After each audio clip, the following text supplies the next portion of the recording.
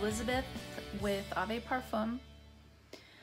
Wanted to introduce you today to a perfume house from Scotland called Jorum Studio. But before I get into that, I do want to ask you to hit the like and subscribe buttons. I haven't been great about making videos in the past couple of years, but I'm hoping to change that. So if you don't want to miss one, then please do subscribe. So this is a house that I think I mentioned is based out of Scotland. The perfumer is Ewan McCall, and I have kind of the collection, what we have in stock. Behind me here, we have we have 7 of their fragrances. 6 of them are from one collection, and the 7th one is called Fantosmia. From what I understand, it's based on like a phantom scent that was floating around Ewan's mind.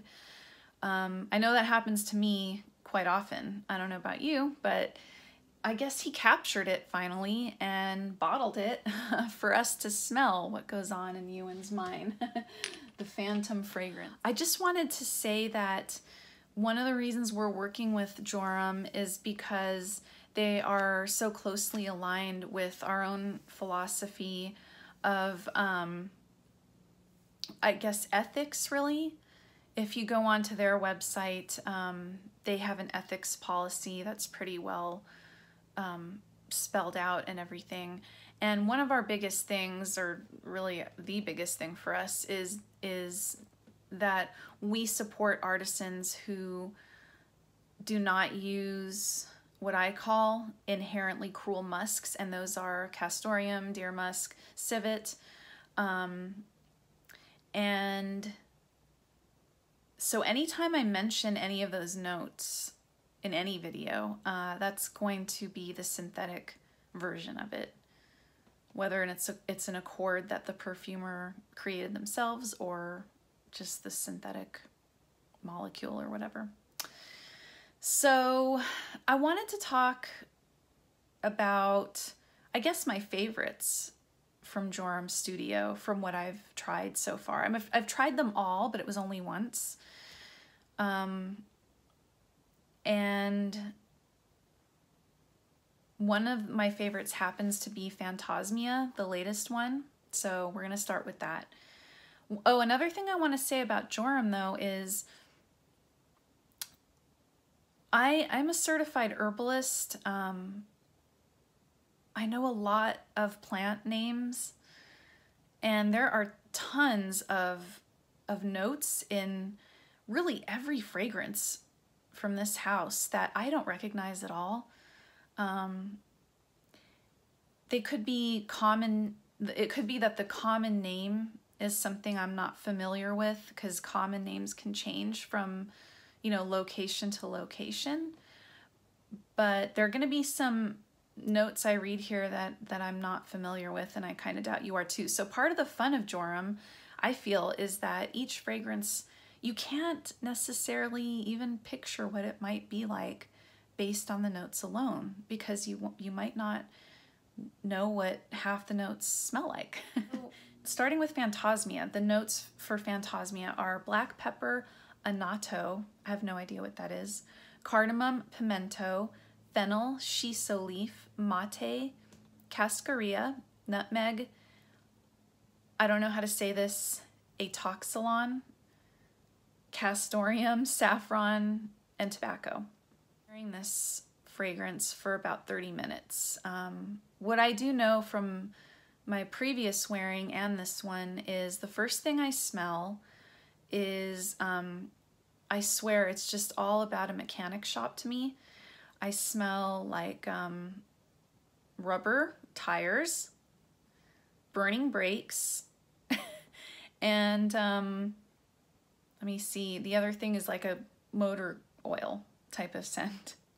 So, you know, some people may say that's completely masculine and it's not me at all, and that's fine. Everybody's different.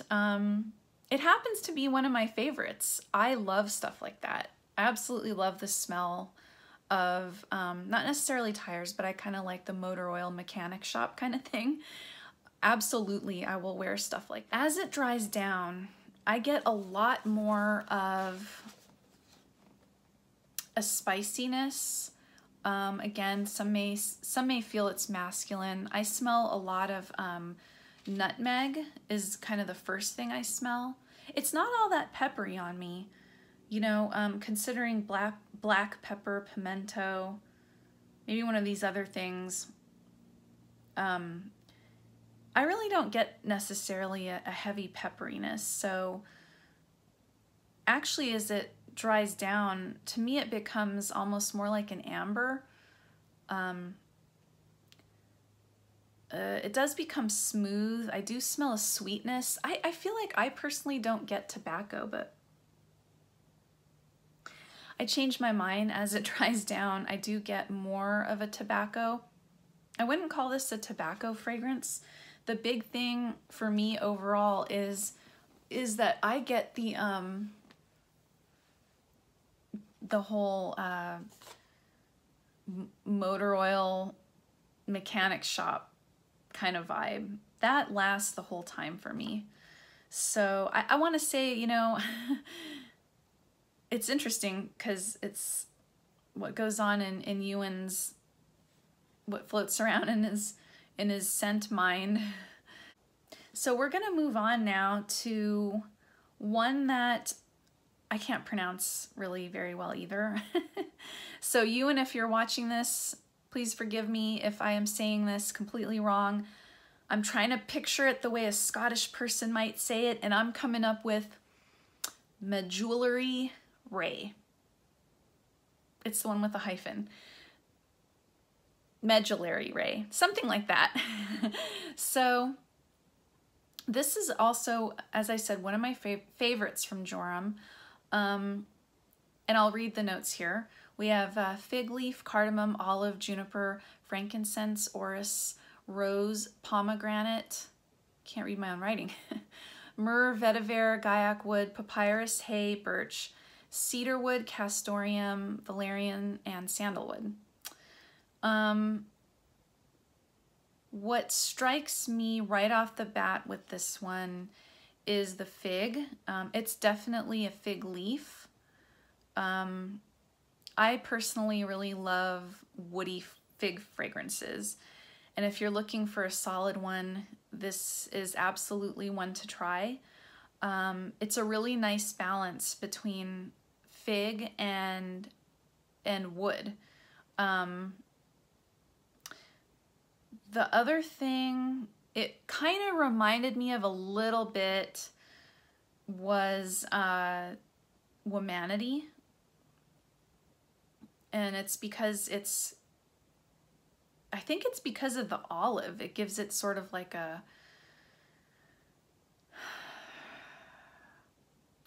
salty-ish, savory-ish kind of undertone that's not easy to pinpoint, but it's there somehow. Now I've been wearing this one too for 30 minutes. As it wears down, I'm not getting more fruit. It's not like a fruity fig type of scent. It really is kind of like a smooth, slightly green, maybe slightly, it's slightly milky. I feel like I get a little bit of olive flesh. Not super salty, but kind of like the olive is deepening or adding to the woodiness of it. It's very hard to describe because it is really well blended. There is a sweetness here, but I don't know where it's coming from. I know rose is in here, but it's a sweetness that I associate with something like Baronia. Yeah, I would have actually guessed that there might be Baronia in here if I didn't know any better. So the next fragrance I wanted to talk about is Nectary. That is an interesting one. Here are the notes: bramble, I don't know what bramble smells like. I don't really know exactly what bramble is.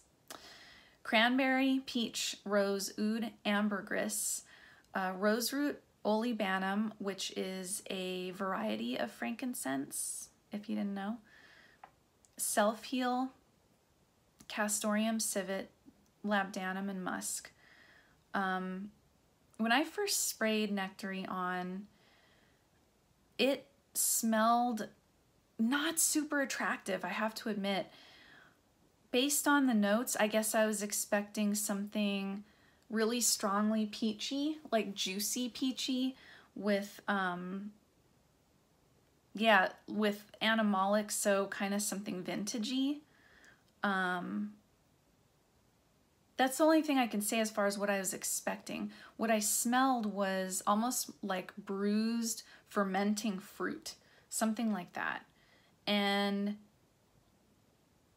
I wasn't in love with it at first, I have to tell you. At first I just thought, wow, I just can't imagine this turning out to smell good, or like better, I should say. It even kind of reminded me of like, I don't know, like, I hate to say it, but kind of like a cheap fruity wine, or like cheap fruity peach liqueur type of thing. And the civet I felt was pretty intense, and so that combined with this super animalic kind of pea note, you know, it wasn't a pretty sight at first. But I know to give things time, and I just let it do its thing, and I would say it did its thing. It's a pretty magical scent. I mean, it became something so pleasant and cohesive, and I would even say just really elegant. It just became this velvety, lush, not even super floral. I know there's rose in here. It wasn't super floral. That's another thing. It was so balanced. It's not super floral. It's not super juicy, peachy, fruity. It's not juvenile at all. Very grown up, very elegant, rich. I'd even say sensual. And I just recall as it dried down, I got more of the darker notes. So kind of joining in with the civet was the castoreum, which it did give it just a slight leather vibe.